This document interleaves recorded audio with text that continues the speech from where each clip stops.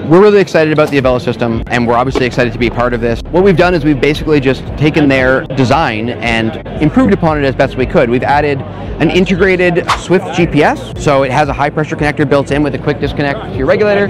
So it does location stuff that we just talked about. The button for pumping is down here. That's gonna trigger the battery here, power the motor to put water, this is a little short hose, but water into the bottom of the tank. So that's gonna compress the bladder and basically add mass.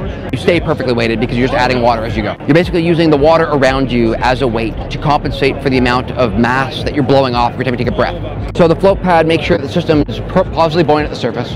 Take it off, it'll float next to you. And harness is really nice because of this, like the way the material is really like solid and sturdy. It really is like a hug or a race car seat. Those are the two ways I've described it.